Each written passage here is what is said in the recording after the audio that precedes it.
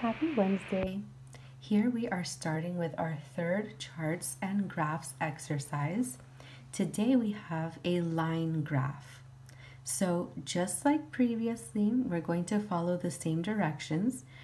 Always read the title, study all of the data, and make sure that you understand the meaning of the numbers. So here we're going to use the information on this graph, this line graph, line chart, to answer the questions. So here we have an example of John's math test scores. So here we have all of the percentages of correct responses, the percent correct. And then here we have all of the different tests that John took. So we're going to use these dots and these lines that show increases or decreases to answer our questions.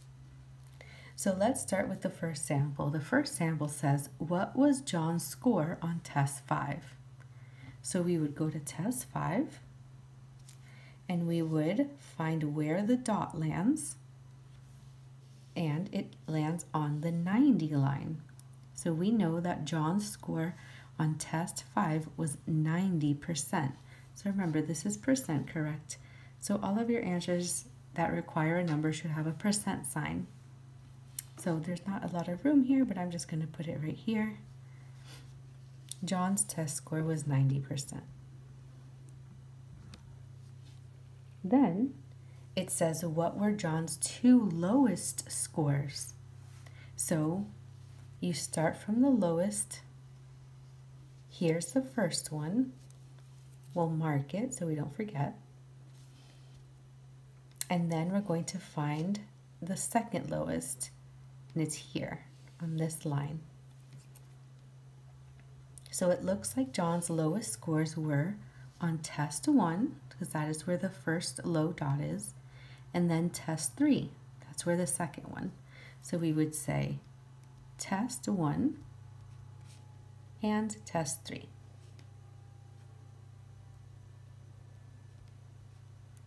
The scores were 80 and 85%. So I would put 80 and 85%. And if you wanted, you could just put 80 and 85% and not put the actual test. I noticed it just wants the scores, so 80 and 85.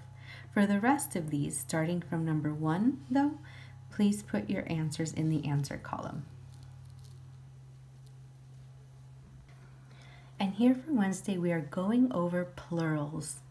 So last week, we went over plurals, and we're going to go over them once again.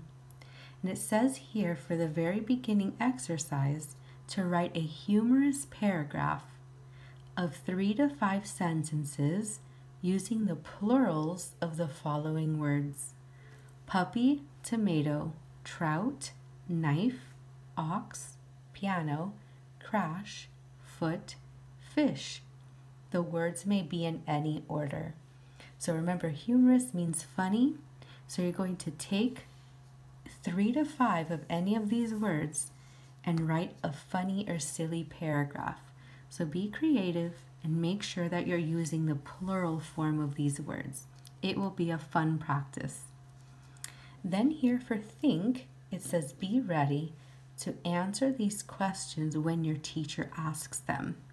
So my recommendation is don't wait for me to ask you the questions.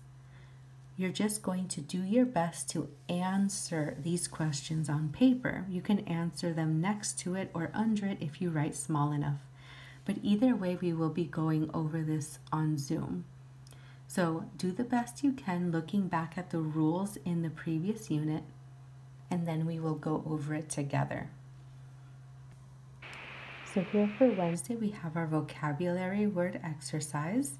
Our vocabulary words again are accelerate, decelerate, bicentennial, and centennial. And by now you should have written those down and written the definitions from the spelling dictionary so that this exercise can be easier for you.